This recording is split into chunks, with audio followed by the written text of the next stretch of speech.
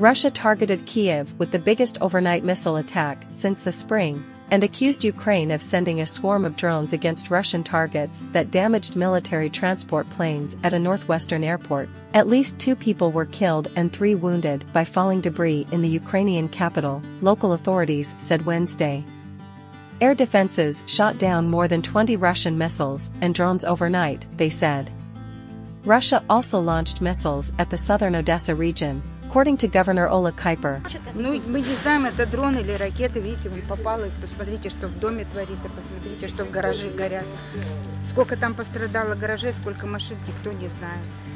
Потому что пожарные не пускают, милиция не пускает. То, что будет. Металл. Металл. Это 2 осколка ракеты, которые в дом прилетели. Все устали от войны. Но это не значит, что мы кому-то будем что-то отдавать свое. Никогда. Ничего мы никому не отдадим.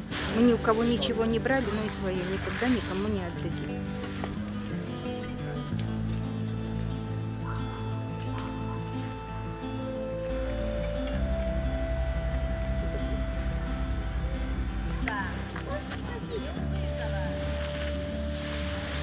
Что такое?